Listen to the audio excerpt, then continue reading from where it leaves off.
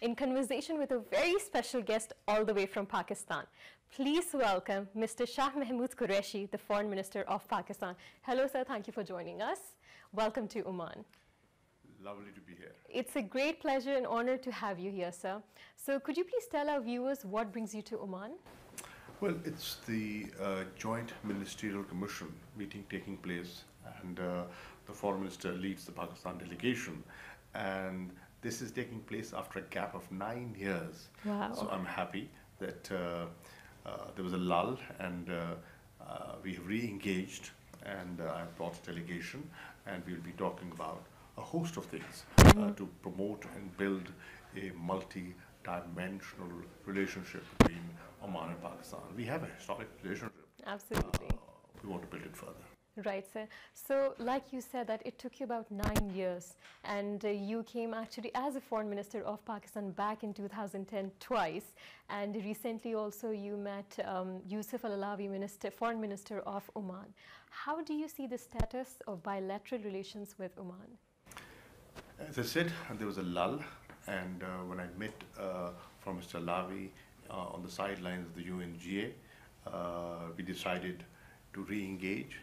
We decided to hold the Joint Ministerial Commission meeting. I've just had a meeting with him. I've invited him to Pakistan. He accepted the invitation. Oh, really? I've invited the Foreign Secretary to come for the bilateral political consultations, and he will be coming, inshallah, in 2019. 2019. Yes, and we will make it happen. Is this going to be his first visit to Pakistan? No, the Foreign Minister's been there. He's been there. He's been there. Yes. And what kind of preparations or what exactly are you planning to do during his trip to Pakistan?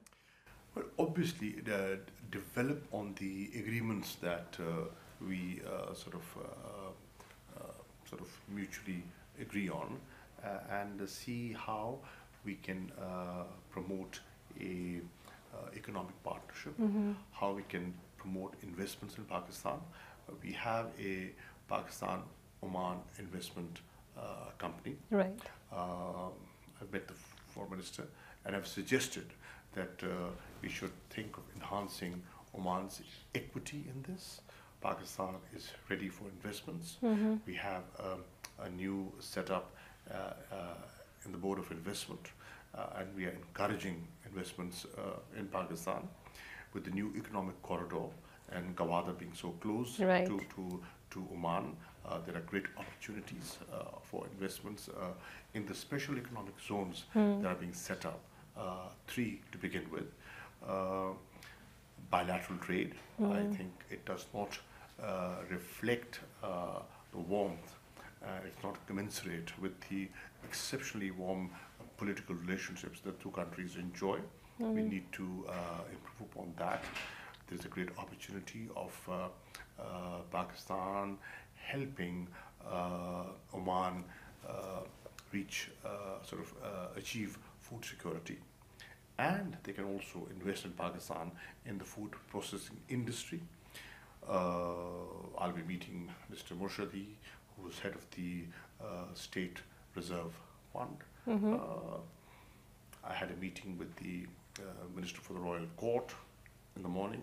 Right. We discussed the defense cooperation, the intelligence sharing between the 2 countries. Regional issues were discussed, and I'm very happy with the discussions I've had so far.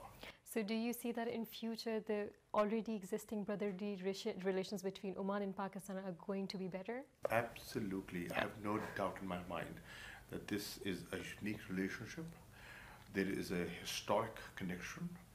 30% of Omanis have Baloch origin. Right. We're proud of that.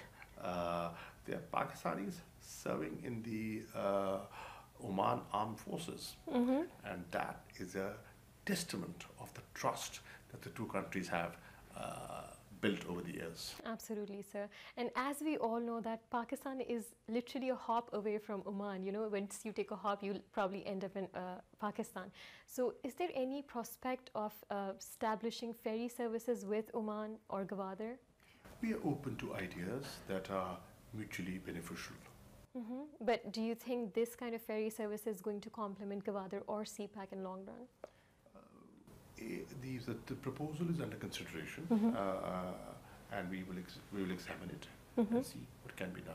And also, sir, recently, in fact, just last week, there was an announcement by government of Pakistan that they have made some ease in visa policy, and about 175 countries have been added to e-visa, while 50 on-arrival visa. My question is, where is Oman in that category? Oman is high on the category. Amongst the 50 countries that will get visa on arrival, Oman is one of them. Oh, really? Absolutely, absolutely. Oman is one of them. This is a new liberalized visa regime that we put in place, and the idea is to promote people-to-people contact. The idea is to promote investments in Pakistan, and the idea is to promote tourism. Absolutely. Pakistan is a country which has such a rich heritage. Come and see the north. The mountains are phenomenal. Come and see the Gandhara heritage. I was talking to the ambassadors who have a sizable population, Buddhist population in their countries, like Japan, like Korea, like China, like Myanmar, Thailand, Bhutan, and Vietnam. And there is so much of interest that has been generated because of this initiative. Kartarpur, the new corridor that we plan to establish between India and Pakistan. And look at the response, the phenomenal response we got from Sikhs from all over the world. It's very heartening that Pakistan's new government, the government of Prime Minister Imran Khan, is undertaking initiatives to showcase the real Pakistan, absolutely, the new Pakistan. Absolutely, sir. On that note, I just wanted to ask, what kind of role or what are your expectations from the expats living in Oman or across the world to help Prime Minister Imran Khan achieve his target of building new Pakistan? The expatriate community of Pakistan has been very good. They have been very supportive, and let me publicly admit that today, if PTI is in government, the expat community of Pakistan has a significant role in it. We are a party that was supported and funded by overseas Pakistanis, and we recognize that, and we are grateful for that. PTI had never been in office. We didn't have deep pockets like the old entrenched political parties. And when I say deep pockets, you understand what I'm saying. I absolutely understand. You understand what I'm saying. So it's the people of Pakistan and the people, the expat community that helped us, they catapulted us into office, and we're grateful to them. We would want them to play a greater role in Pakistan through investments in Pakistan, by supporting Pakistan, by being effective ambassadors of Pakistan in their respective countries, cities, wherever they are in their professions, and also making an intellectual contribution to Pakistan. We have some outstanding professionals all over the world. We need them. Our institutions over the years have deteriorated, and we need rejuvenation. We need fresh blood. And these professionals living abroad can come and contribute. Right. We would want them to come and visit Pakistan. Let them take a decision that 2020, okay, people take holidays. Right. Take a decision, Pakistanis take a decision that 2020, my vacation with my family is going to be in Pakistan. Two things. It will reconnect you to Pakistan, and it will help Pakistan because of tourism, because of your visits. It will generate resources for Pakistan. So it's a win-win situation. Absolutely, sir. Like you spoke about the contribution from the expatriates, I think a lot of expatriates across the world have contributed towards the dams fund as well, and it's still ongoing process. So on that note, I wanted to ask you, how do you see the relations of Pakistan in the region and with its neighboring countries? To begin with, let me thank the Pakistani community overseas for contributing so generously to the dam fund. Pakistan is in a semi-arid zone, and we are moving towards water scarcity. Water deficiency is becoming a huge challenge, not just for the region, for Pakistan as well. Yeah. And that can have an impact on bilateral relations between India and Pakistan. We need to address that. Governments have been in office, and the two traditional parties have been in office for almost 4 decades. People have been talking about water, and nothing was done. This government plans to move ahead, and the people are contributing generously. So thank you for doing that. And the second part of your question was? The relations with the neighboring countries and in the region. Countries. Obviously, we want to have a peaceful neighborhood. We want to have good relations in the neighborhood and beyond. When Prime Minister Imran Khan came into office, in his very first national address, he offered peace to India. I remember that. Every step that you take towards peace, we will take 2. 2 steps, yes. Despite the Indian reluctance and hesitance, we have gone ahead with Kartarpur. And it has been appreciated by many Indians all over the world. We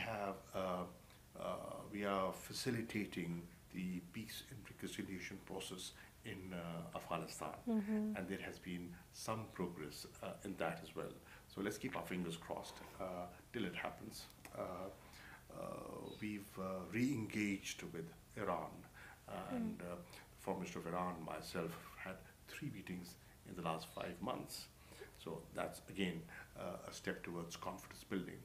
The Prime Minister and myself, we've been to China 3 times, and we will be going to China again for the Belt and Road Forum in April. Right. We've agreed on the 2nd phase of CPAC with China, and the interest we see of China in Pakistan's investment and economic development is very encouraging.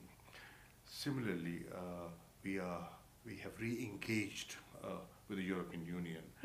We are thinking of a new strategic enhancement plan engagement with America, with the United States. Our relations are on the mend. Yeah. And you can see that the coldness is wearing off, and there's a new warmth being generated. So these are all very good signs in the neighborhood.